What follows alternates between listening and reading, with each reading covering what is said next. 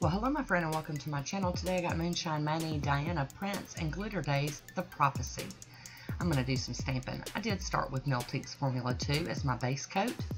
And here is Moonshine Manny's Diana Prince, and I put that on my pointer, middle, and pinky.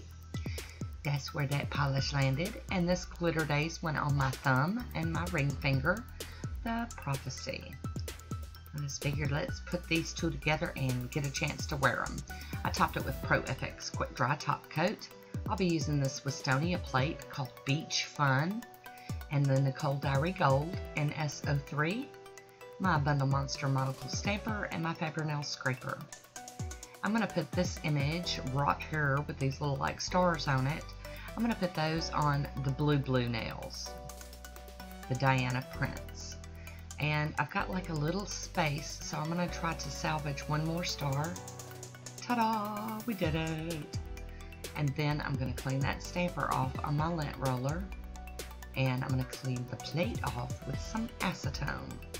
We're going to do this, like I said, on my pointer, middle, and pinky. Well, I didn't say it like that. I said I was going to put it on the blue nails, but they're all blue, so no. And I'm just kind of moving that design just a little bit. You know, they don't have to all be exactly the same. Clean that plate off.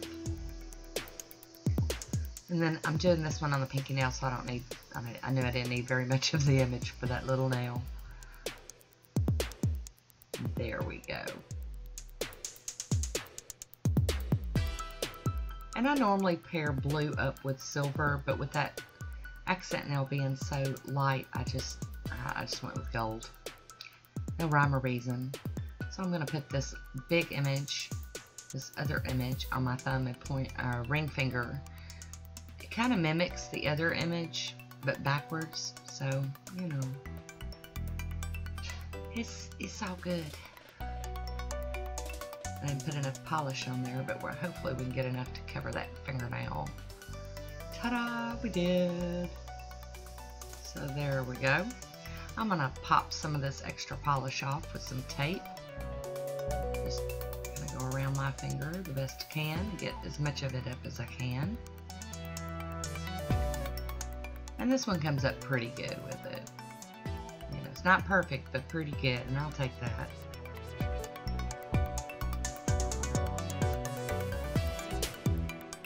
There we go. Come on, girl.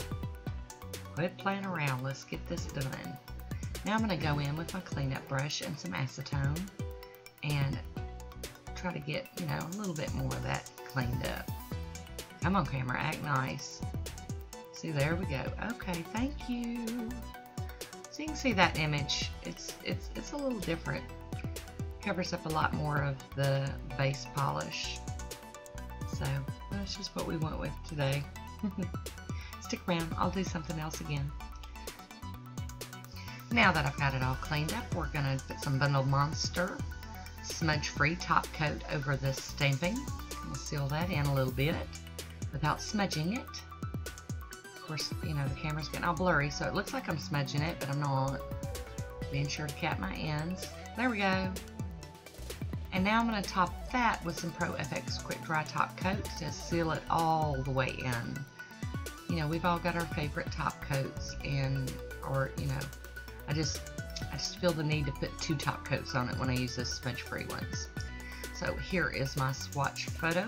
I hope you enjoyed this one. Leave me a comment down below. Thanks for watching, and until next time, be good to yourself. Talk to you soon.